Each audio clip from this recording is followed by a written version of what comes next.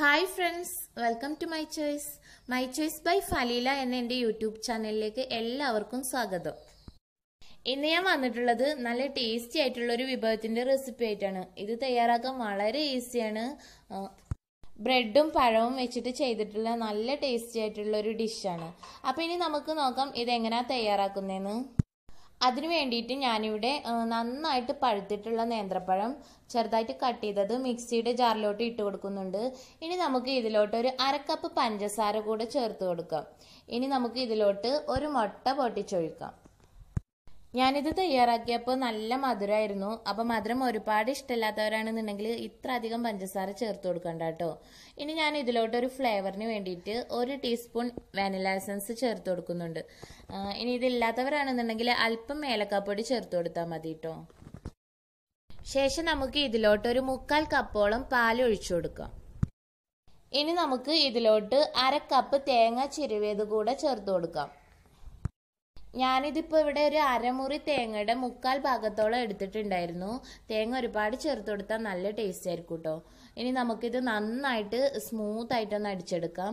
അപ്പം ഞാനിപ്പോൾ ഇതിവിടെ അടിച്ചെടുത്തിട്ടുണ്ട്. അത് നമുക്കൊരു ബൗളിലോട്ട് മാറ്റാം.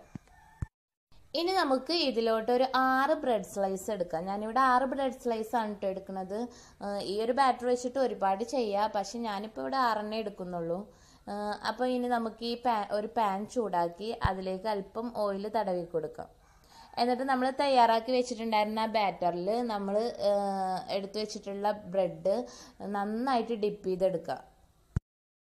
നമ്മൾ ഈ ഒരു ബാറ്ററിൽ നമ്മൾ ബ്രെഡ് ഡിപ്പ് ചെയ്തെടുക്കുന്ന സമയത്ത് കുറച്ച് നന്നായിട്ട് ഡിപ്പ് ചെയ്തെടുക്കണം കേട്ടോ. കാരണം ജസ്റ്റ് ഒന്ന് ഡിപ്പ് ചെയ്തെടുത്താൽ പോരാ.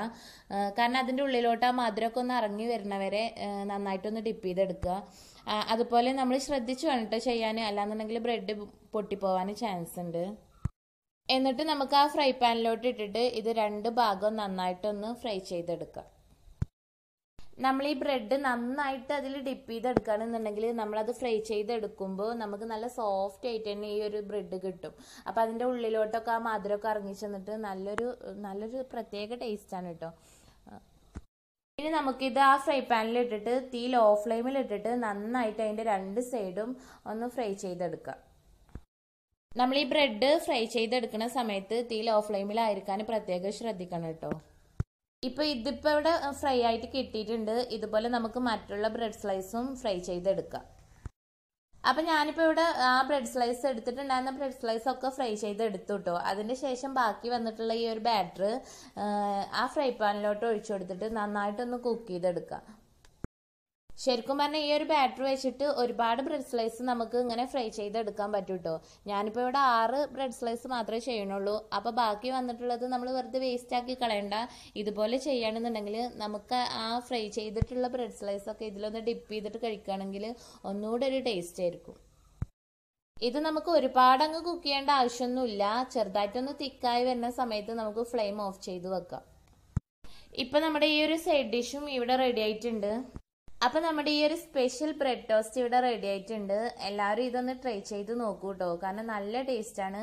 അതുപോലെ ഇത് തയ്യാറാക്കാൻ വളരെ ഈസിയാണല്ലോ, പെട്ടെന്ന് ചെയ്യാൻ പറ്റിയിട്ടുള്ള ഒന്നാണല്ലോ. നമ്മളിത് കഴിക്കുന്ന സമയത്ത് ഈ ബ്രെഡ് നമ്മുടെ ഈ ഒരു സൈഡ് ഡിഷിലൊന്ന് ഡിപ്പ് ചെയ്തിട്ട് കഴിക്കുകയാണെന്നുണ്ടെങ്കിൽ ഒന്നുകൂടെ ഒരു ടേസ്റ്റ് ആയിരിക്കും കേട്ടോ. പിന്നെ നന്നായിട്ട് പഴുത്ത നേന്ത്രപ്പഴമൊക്കെ വീട്ടിലുണ്ടെന്നുണ്ടെങ്കിൽ വെറുതെ കളയണ്ട കേട്ടോ. ഇതുപോലൊക്കെ ഒന്ന് ട്രൈ ചെയ്ത് നോക്കൂ. ഈ ഒരു റെസിപ്പി എൻ്റെ മാത്രം റെസിപ്പിയാണ്. ചുമ്മാ ഒന്ന് ട്രൈ ചെയ്ത് നോക്കിയപ്പോൾ നല്ല റിസൾട്ട് തന്നെ കിട്ടിട്ടോ. ചാനൽ സബ്സ്ക്രൈബ് ചെയ്യാത്തവരുണ്ടെന്നുണ്ടെങ്കിൽ ഈ വീഡിയോക്ക് താഴെ കാണുന്ന ചുവന്ന സബ്സ്ക്രൈബ് ബട്ടൺ ക്ലിക്ക് ചെയ്തിട്ട് ചാനലൊന്ന് സബ്സ്ക്രൈബ് ചെയ്യൂ കേട്ടോ. അപ്പോൾ ഒരു ബെല്ലിൻ്റെ പടം കൂടെ വരും. അതോടെ ഒന്ന് ക്ലിക്ക് ചെയ്ത് കൊടുക്കുകയാണെന്നുണ്ടെങ്കിൽ ഞാൻ ഇനിയും തുടർന്ന് അപ്ലോഡ് ചെയ്യുന്ന വീഡിയോസ് നിങ്ങളുടെ ഫോണിൽ നോട്ടിഫിക്കേഷനായിട്ട് ലഭിക്കും. അപ്പോൾ നിങ്ങൾക്കത് മിസ്സാവാതെ തന്നെ കാണാൻ സാധിക്കും. നിങ്ങൾ എൻ്റെ വീഡിയോ മുഴുവനായിട്ട് കണ്ടതിന് ഒരുപാട് താങ്ക്സ് ഉണ്ട് കേട്ടോ. അപ്പോൾ നിങ്ങൾക്ക് എന്തെങ്കിലും അഭിപ്രായം ഉണ്ടെന്നുണ്ടെങ്കിൽ ഈ വീഡിയോക്ക് താഴെ കമൻറ്റ് ബോക്സിൽ എന്നെ എഴുതി അറിയിക്കാൻ മറക്കല്ലേ. അപ്പോൾ താങ്ക്